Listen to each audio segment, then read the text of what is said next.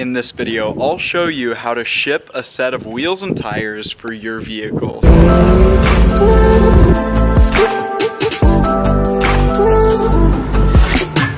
So step number one is getting a set of wheels and tires that you need to ship. I got these for a friend back home. I live out in California right now. I reside here through part of the year, and my friend back home really wanted this set of wheels, so I got them all loaded up in the car. It is going to be a very tight fit. We'll need to adjust it just a little bit to make sure it does fit. But first thing is you need a set of wheels and tires to ship. Obviously, you got that if you're watching the video. So I'm going to go to Home Depot. I'll grab the parts that you need, all of the packing material, and any tools that you'll need.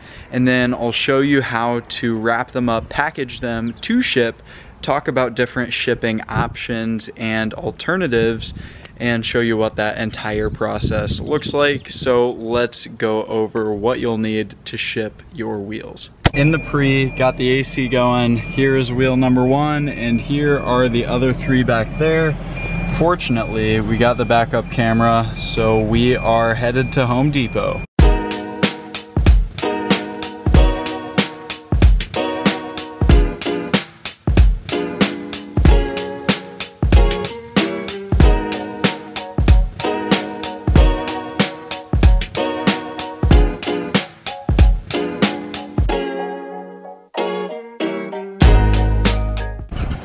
The pre is very loaded up. We got all 4 boxes put away, as well as the rest of the packing material, the utility blade or box cutter, the shrink wrap, some extra bubble wrap, and the center caps. So we are ready to head to ship.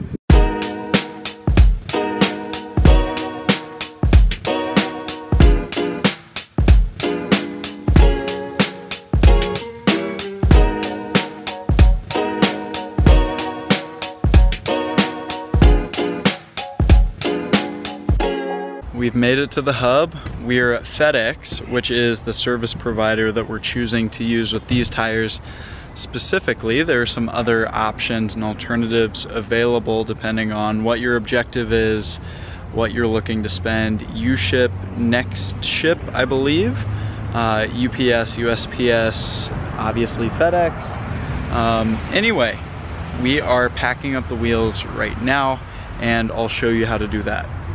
So the first thing you want to do is put some bubble wrap down so that you don't scratch the wheel face, or you can use dish protectors. They look like this right here, and you can use something like that. But regardless, you want to make sure that your wheel does not get damaged in the shipping process. Then we're going to want to take one of these cardboard boxes and cut it to fit the wheel face, aka this portion of the wheel, not the tire fully, just the wheel face on both sides. So we'll do 2 for each wheel, which is why I bought 4 boxes, and then we'll secure that on. So now we're here. I got 8 little pizza pies to put atop these wheels, and I am going to slap them on with some packing material so that the faces don't get scuffed, and get them wrapped up in the saran wrap.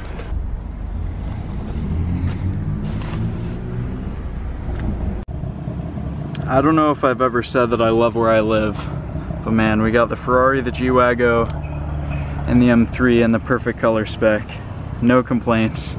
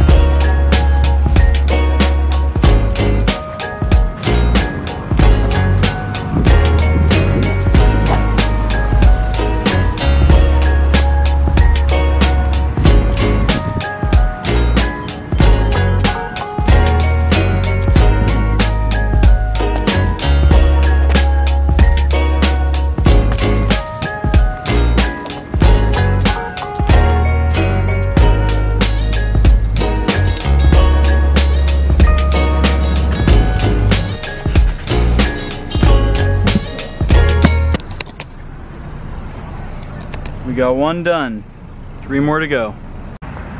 A quick little hack you can do is putting the bubble wrap on the cardboard and then just slapping that on the wheel face. Too long, too dizzy, but they are done. Here they all are, packaged up, all wrapped up very well. And while I was doing this, I was just thinking why this is happening. So as it turns out, being from the Midwest, there are a lot of trucks, and being out here, there's not really the need for trucks. So evidently, as my friend who bought these wheels pointed out, wheels and tires for trucks are a lot cheaper out here, or at least he got a really good deal on these. And there's a word called arbitrage right here. And basically it's when you take goods or services from one market to another and you capitalize on the difference. And that's exactly what's being done here. We're taking goods from one market, Southern California, and shipping them over to Indiana, an entirely new market where they are worth more. Now, is he going to resell these? He's not, at least up front. He's putting them on his truck, and hopefully I can throw up a picture of the truck with the wheels on right here. But regardless, that is the definition of arbitrage. That is arbitrage in its truest form. And I was just thinking about that because I have a course down below on automotive arbitrage. If you want to learn how to make money with cars, like I'm doing with these wheels, check out that link below. Well, close but no cigar. We attempted to ship via FedEx.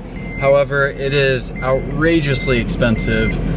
Each of these wheels is 112 pounds, so it's $450 going out, and some pretty big dimensions because they're massive wheels, obviously.